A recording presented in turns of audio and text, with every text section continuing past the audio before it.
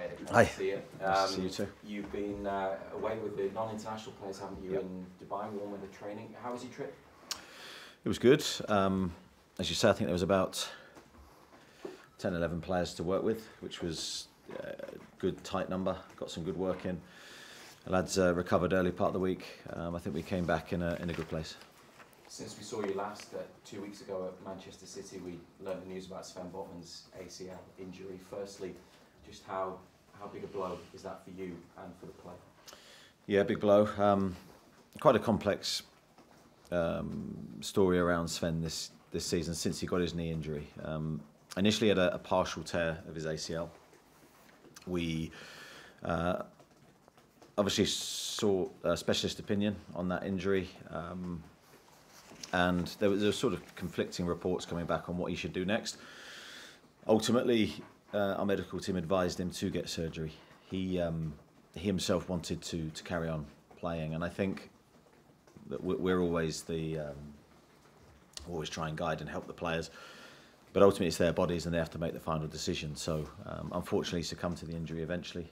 But I've seen several players from that injury come back and carry on playing and stay fit. So it's a delicate issue for him. And he now has a long period of rehab ahead of him, and we wish him well, and we hope he comes back in a really good place. So to be clear, it's the same knee, and is it the same injury again then? Has he aggravated the initial problem? Yeah, he's aggravated the initial problem, and now it requires surgery, definitely. Well, he's had surgery, sorry. Yeah. Because as you'll know, a lot of fans have been wondering, in light of the news over the last couple of weeks, why there was no operation in the first place, because then this could have been prevented. But it sounds like it was largely player-led then, based on what you're saying. Yes, it was. But of course, the medical team advised Sven, and that's all they can do in that situation is make a recommendation. But ultimately, the player felt his knee was good. Sven felt his knee was strong. He felt confident in it. He did a lot of work to get back. He sought specialist opinion, and they helped him. And yeah, that was how it went. Now, as always in these situations, we don't have the benefit of hindsight. I wish we did. But yeah, now he has a long period. As I say, he's had the operation. The operation's gone well. There was no other damage to the knee. It was just the ACL, which is a great thing. And hopefully he'll be back pretty quickly.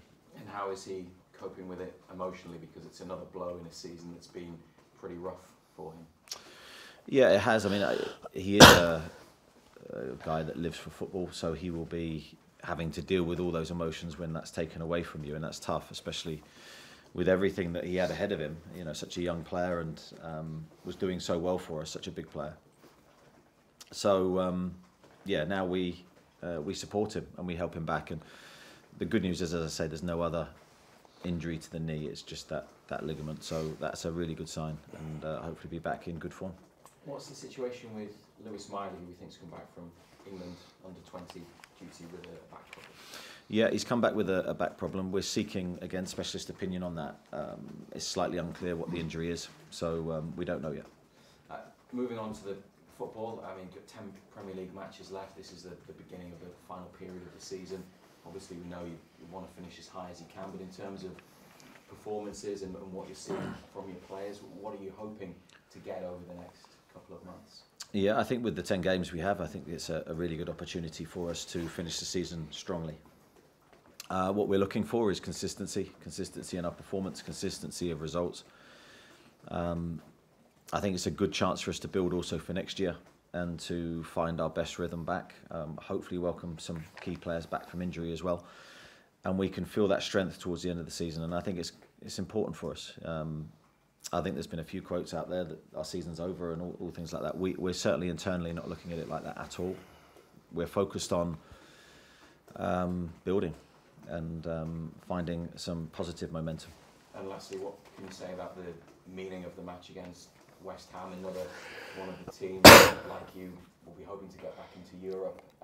4 points is the difference at the moment, and obviously you want to be closing that gap. Yeah, we want to be closing that gap. I think they're a very difficult team to play against, very dangerous team. I think they've done well in European competition. They've found some good Premier League form as well during the season. Got some dangerous players. But we're back at home. It feels like a long time since we've played back at St James's Park. We left on a good note in our last game there, and we're desperate to pick that up again. Hi Eddie. When you think back to the end of last year when Sven got the initial injury, do you think his decision... So it was at the beginning of this. Sorry. Yeah. Sorry. Yeah, so when he was recovering from that, do you think his decision then to come back with the rest, do you think that was perhaps influenced by the fact that you had so many injuries at that moment and you wanted to get back and help the team? I don't know. I think that's difficult for me to answer for Sven. No, I think it was related to how good the knee felt. He felt, speaking to him, there was no swelling on the knee. He said the knee felt strong, it felt stable. And so I think from the player's perspective, if I can put myself in Sven's shoes, when you feel the knee is good, and then someone says, yeah, but you need an operation, or you might need an operation and you'll be out for 9 months, but you're not feeling that yourself, I think it's very difficult to then commit to surgery. And that's why it was a really difficult situation for him to try and navigate his way through that period. But I think, look, it's happened, and I think we just have to deal with now the situation that he's in, that we're in. We're going to miss a big player for a long period of time. It's a huge blow to us, there's no denying that. But the main thing is he gets back to his best form. And you're defending, just from what you said there, you're defending the medical team here for their role in this. It's not a setback he's had, it's the player's decision. Yeah, I think that no one knows what goes on internally at any football club, and people can make outside opinion based on what they think may have happened. But of course, myself, the medical team, Sven, we're party to know what did happen all through the process. And our aim was to try and give the player the best care possible, whether that was an operation or whether that was he wanted to carry on and play. And we backed the decision. And yeah, I think from the player's side, the player's in a good mental place. He's got no problems. Of course, he's disappointed, but now he's looking very much to the future.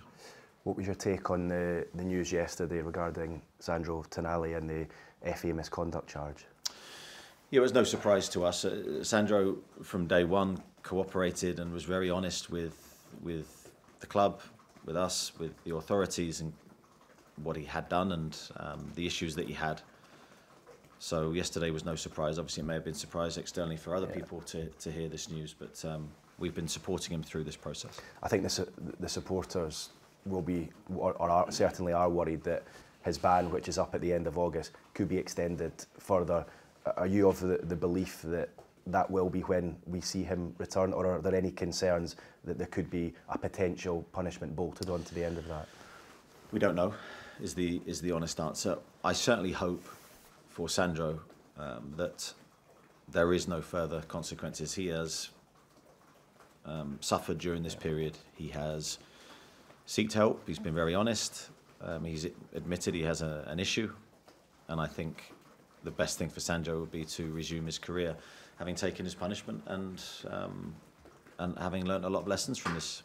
Yeah, and how is he with that recovery and that treatment plan? I know we've seen him out training here, and you said he's trained very well over the last 5 months, but how is he with his recovery from the addiction that you touched on there? Yeah, he is seeking help on a regular basis. This is something that won't go away for him. So he has regular meetings in Italy and in England to deal with the problems that he has. But I have to say, mentally, he's been very good in his training sessions. He's been very good off the pitch. He's been a brilliant teammate to the people here, in supporting teammates and training really well to set a positive example. His English has improved a lot as well, which has been great. He's communicate now really well with his teammates, which is such an important thing. I'm really positive about his comeback when that is. They're going to have a huge impact on the team. You said a moment ago you're hoping to have a few of your injured players back in these last 10 games of the season. For the match tomorrow against West Ham, are we likely to see either Barnes, Trippier or Livramento? Yeah, possibly. Let's wait and see. All three possibilities in all three. Let's wait and see, Keith. Okay. Cheers. Thank you. On Eddie, good to see you. After the news on Sandro, obviously Sven, the injury news over the international break, I've seen many people trying to almost sum up Newcastle United season, so I suppose the best person to ask is you, and that is there a word or a phrase that does sum up Newcastle United season so far, given everything that's happened? I think challenging for sure. Like you say, the international break, a chance to recharge. It's certainly not been that for me. It's been it's following suit from the rest of the season, really, where it has been. There's been things thrown up that have just been there to test us all the time. But I think if we can come through this season in a positive way, with a positive finish, I think we'll look back on a season that's really helped us grow. And I think we'll be better for it in every sense. But of course, we have to have that positive ending, I think. And that's what we're desperate for. And we committed to this last 2 weeks to really try and improve the performance of individuals and the team for the players that were left behind. And of course, the other lads went away on international duty, and the majority did very well, which is great to see. But hopefully we come back in a good place together. Just on Sandro's situation, in a world where there's headlines and everything, is it easy to forget that this is an illness, this is an addiction, this is a young man who does need help at the end of the day? Well, very much so. And of course, the news that there was an FA charge, as I say, that illness didn't stop when he moved from Italy to England. That illness was there, and people should look at it that way, as you've suggested. Not let's throw the book at him and let's punish him even further, because I don't think that gets to the root of the problem. We need to protect all our players, because this is something that's open to everybody and becoming a bigger problem in society. So this isn't just a problem for Sandro. You talk about how challenging the kind of international break is. It's easy to forget that, last time you were in Dubai, it had such a big impact on the season. What sort of impact are you hoping that short break is going to have, at least in the short? Well, I think it was a good chance for us to just change the environment for the players. Sometimes you're in a long season and you're in the same place, the same stimulation. Sometimes you can just go away and the world feels brighter, even though we lost the game against Manchester City. After a couple of days, you begin to focus on the future and a positive outlook. It was a good environment for us to work in.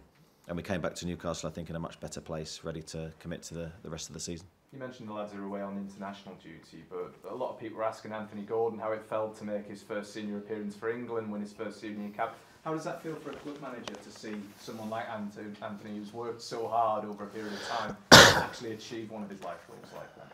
Yeah, it's a really satisfying feeling, I think, for me to look at Anthony and all the players that are travelling all over the world, representing the country, a huge feeling of pride. I've seen how hard Anthony's had to work for that moment. I've seen what he's given to the process to achieve that. And it hasn't been easy for him. He's had to really work at every aspect of his game. He's been committed. He's had some difficult moments, but then this season he's really flourished and produced some really consistent performances. So to see him get that moment, I knew how much it would mean to him. Of course, then mixed feelings when you're watching the games. You're thinking, please don't pull up, just finish the game well. And I thought he played really well, and it was great to see him and Bruno going against each other. Just finally, on West Ham, you mentioned how good a season they're having once again in Europe, but there seems to have been talk over David Moyes and his future. Does that kind of show up just how much fragility, I guess, there is about managers these days, despite the job that David's done down at West Ham? Well, it does. I mean, it's crazy, really. I think he's been consistent in the Premier League now for such a long time. You know what you're going to get from his teams. They're very, very difficult to beat. They're always committed. They have quality. I think he's done an incredible job there. Obviously silverware last year, and then a good consistent campaign this year. So yeah, we're all under pressure. We're all in difficult jobs, and you know that a bad spell brings pressure. That just, I think, goes with the territory now. Thanks, Ed. Thanks, Andrew. Hi, Eddie. The Lewis Miley injury creates a potential opportunity for Elliot Anderson. How ready is he now to start the game? He's getting there. Yeah, he's had a really positive 2 weeks. He looks stronger, he looks more robust, and that just comes from training time. He's trained well. He's a really talented player, and he's someone that I really want to see stay fit and do well towards the end of the season. Dubravka was sent home by Slovakia from his international duties on Monday. How is he, and is he ready to play tomorrow? Yeah, he's fine, no problems. Amanda Staveley, can I ask you about that? I appreciate that the bankruptcy proceedings dates back a long time. It's a personal matter, a long time before she joined Newcastle United. But can you assure the fans that whatever the outcome of that, it won't impact on her ability to manage this club? Well, I saw her the day after, and she was in really good spirits, and she was here focused on Newcastle matters and trying to help the club. So I can assure everybody that she's fully committed. Thanks. Eddie, just going back to Sven, you said earlier, a player knows his body better than anybody else. Would this experience make you less reluctant to allow a player his head in those circumstances and go more with the medic, or is that just one of the imponderables of management? You can't force a player to have an operation. No matter what an opinion may be from internal, the player has to allow his body to be operated on, and Sven was very, very certain in his mind what he wanted to do. So for me, once you have that position, unless you can communicate with the player and make him change his mind, which Sven was adamant, his knee felt good and he wanted to carry on, I think we have to support him then and move forward with the process. And just generally, you've spoken in the past about your first season in management and the challenges that raised there. This season, it seems like you've been fighting a different fire every week. What have you learned from this season about yourself as a manager? Yeah, I think I'm pretty good at when you get bad news, which this season we've had quite a lot of sort of parking it and then trying to deal with what you have, rather than focusing on what you've just lost or missed or the situation. It's very easy to focus on the negative, and unfortunately that then swallows you. So you've got to leave it behind, and you've got to go forward with whatever the situation is. You've got to make the best of it. So I think I'm quite good at doing that. Although with each blow sort of we've had this season, it's become harder to do in a way. But yeah, we have to keep getting results. We have to keep moving the team forward. We have to be very positive.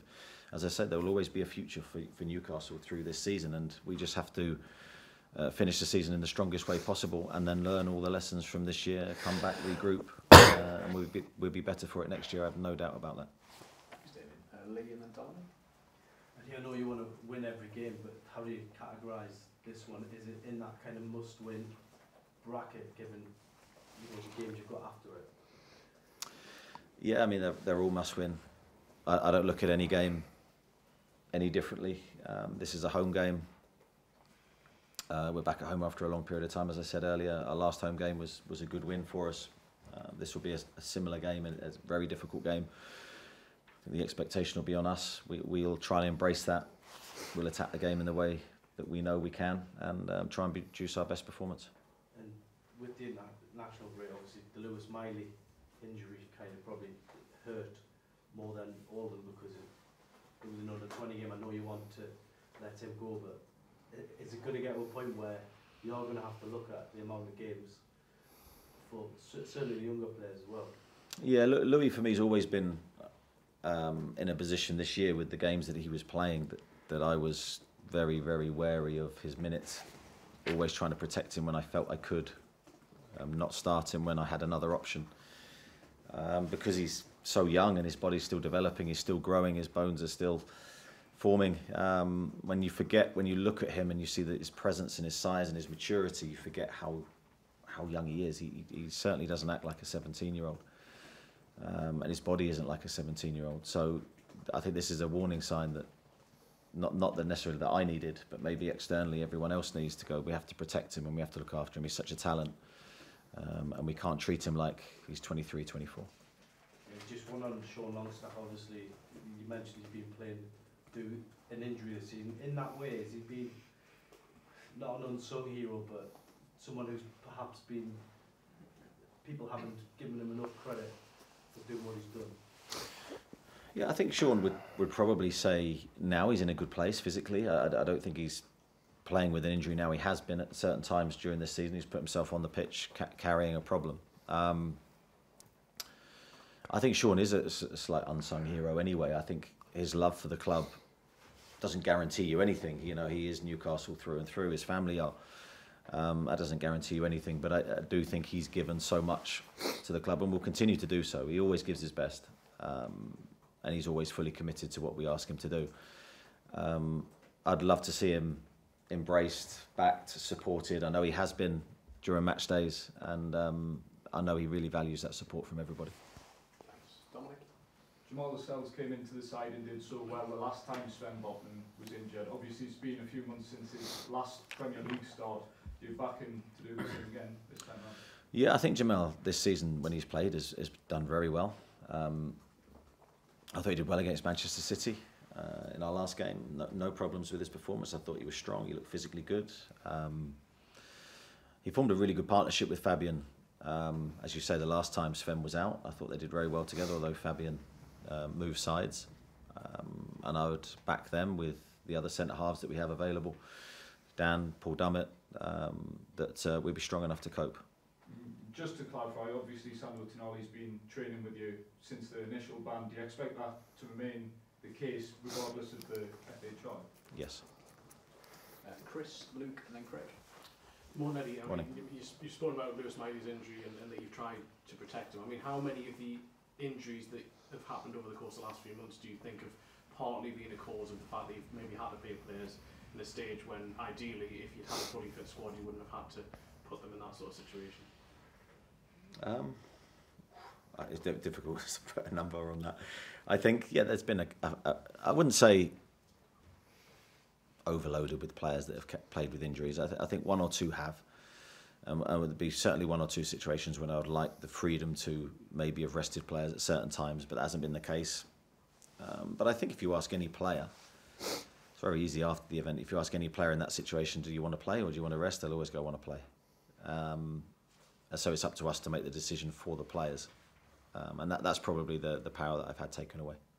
And in terms of Sven, and this is casting fairly far forward, but could that potentially change your summer plans as well to someone who could be out for a significant period next season as well? Certainly something we have to be aware of course, yeah. We have to look at the squad and see the depth we have in that position and then make a decision. It's too early to say what we will or won't do. Luke? Just one on Tonali. Are you anticipating that the ban will run concurrently with the existing ban, if you know what I mean? So not imposing a second one. Is that your understanding of the situation? I'd say at the moment that's a hope. We don't have any specific information to say that there's clarity on it at the moment, but we hope, and I certainly hope strongly for Sandro that will be the case. I'd be hugely disappointed, I think, if he was, if that ban was extended. Managers earn the big bucks to make hard decisions. Has this been a tough season for you personally? I think I've said before. I think it's been hugely challenging, but that is what I'm here for. I'm here to take the rough with the smooth. I'm here to manage in choppy waters as well as calm waters. You have to have the ability to do both. I hope to show strong leadership in difficult moments. I hope to make good decisions under pressure. My main thing at the moment is to see really good performances from the team on a consistent basis in this last group of games that we have. And then I will look forward to next season because, as I said earlier, I know we'll be stronger for what's happened this year. And how important is it these 10 games? Is it, it's a bit of a cliche, but is it like a mini-season? I mean, it's important to put to bed everything that's happened to them and everybody come together and, you know, for these last 10 games and try and finish with something tangible that's relatively successful. Yeah, I don't think people aren't together. Certainly from inside the building here, we are together. We're 100% with each other. I think we have been throughout the season, and I think it's been a real credit to everybody in the squad that we haven't become fragmented. We haven't split away. We've been focused on trying to get positive results. That's been a real strength. I think we have kept our motivations levels very high, but we've been hit and we've taken some blows. But the group of players have responded, I think, really well. Thank you. Craig? Morning, Eddie. Yesterday's news by the FA revealed that obviously you said you weren't surprised with Sandro Campbell as a Newcastle player including on the open day of the season when you guys played Aston Villa. Do you feel let down by that, the player, even after the move continued to gamble as a Newcastle player? As I said earlier, I don't feel let down by that. Sandro has an illness. And I think if this was associated with another form of illness, I think there'd be a lot more sympathy and understanding. So, as I said, that illness didn't stop the minute he moved to England. That illness was still there, and it was only when everything that had happened, and as I said, instantly he was very apologetic and very sorry for what he had done, that he needed help. And we've tried, along with Sandro's representatives, along with his family, to get him the help that he needs to recover from this. And how do you reflect on the transfer as a whole? There was obviously the internal investigation led by Dan Ashworth. What was the outcome of I've got no idea. You'll have to ask Dan. How do you reflect on the transfer in terms of identifying Sandro? Could anyone in the club have known more? Could Dan Ashworth have done more in his role to identify the problems? I think I've answered this question before. I think when someone has something they want to hide on a personal level from their closest family, I think there's no way a football club could have known. So I think this could happen to any club at any time, and even for us in the future. You just don't know. I think it's very, very difficult to dig that deep if someone wants to hide something. So we'll endeavour to do, obviously, to do everything possible to make sure any transfer we have in the future, that there's no problems like this occurring again. Thanks. Martin? Hi Eddie, how big a blow to Sandro and the team would a ban be that extends his time out of the team? That goes without saying. I mean, you can't quantify how much we've missed him this year. In difficult moments, we've had a player that's training every day. We haven't been able to put a midfield together, and he's there, and we can't use him. And that's been, frustrating beyond belief, really, for us, because we know the qualities that he has, and he's been the player we've needed at certain a lot of times this year. So if that ban was extended, we would still be feeling that pain, and so would Sandro, because he wants to play football. And he's in a good place. He's doing well off the pitch. I think he should be allowed the chance now to move forward with his career. Did the club have no idea of his gambling problems until the FA charge, or the Italian FA charge, came on him? No idea. And did he tell his Newcastle teammates about the problem at some point? Yeah, that's for Sandro to discuss, not for me. Okay. Simon?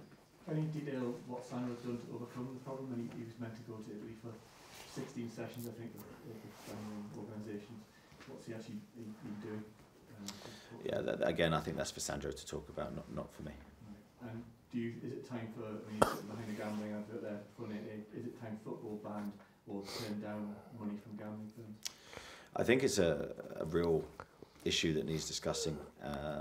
This isn't a Newcastle problem. This is something that is open to every young person in the world, and is becoming more accessible and more relevant. And I think I'm not here to say what should happen, but I'm here to say that there needs to be thought from everybody about what we do next. Okay, Oscar? How concerning for you is it if it's found that Sandro gambled on Newcastle games? Yeah, I think I've discussed it enough. I don't think I should go into it any further. There are no trust issues going forward with Sandro? In football sense, or? In football sense, as I said, if it's found that he's actually bet on your own games. I said before, I think it's an illness. I think it's something that we need to help him with. We've got no issues trusting Sandro at all. He's responded to what's happened to him in this season, in this situation, outstandingly well. Okay. Kieran and Louise? Eddie, I mean, behind the scenes, how much has Sandro suffered from being sidelined like this? Yeah, I think only he will truly know how he's felt at certain times. I think it's been difficult for him to train every day, knowing that he's not playing at the weekend. For him to have the feeling, I imagine the feelings going through him would have been ranging from lots of different emotions. You've got to remember, he'll be feeling, probably with every injury that we have had in midfield and every problem we've had in midfield, that I should be there for my teammates, and he's not. He'll be feeling that responsibility and that feeling, and that's very, very difficult for him to take, and he's had to then return to training every day and front that up. I think he's handled himself so well in those moments, and he's kept his training level very, very high for the group. But as I say, only he can explain really how he's felt. But from my side, I've seen a player that's been really strong and will come out better for this experience. You talked about ending the season strongly. I mean, from a recruitment perspective, do you think that's important that players watching on and see you guys finish it well and potentially get into Europe? Yeah, I mean, European football is there for us. It'll be in our hands. It's something that we want to go for and we want to try and achieve. I think that would be a great way for us to finish the season, and that would help us in lots of different ways. And of course, I think playing well and playing attractive football and playing the style that you want will help you recruit players. That's always been something that we've used before to help us attract the better players in. Thanks, Louise. Hi Eddie, Are you likely to persist with your 3 at the back, 5 at the back experiment? Yeah, I think it's something that we will look at. Definitely, I liked us against Manchester City in lots of respects. I thought defensively we looked pretty good. The 2 goals we conceded were, I think, unfortunate. One was a big deflection. Well, both goals are quite big deflections. But yeah, I thought there was a lot to like about our performance in that game. And Lewis Hall seemed to do well. Could this be the sort of opening for him and the right role in the last few games of the season? Certainly, wing-back is a position that he's played and excelled in. I think that was the majority of his time when he played at Chelsea last year. That was the position that he played.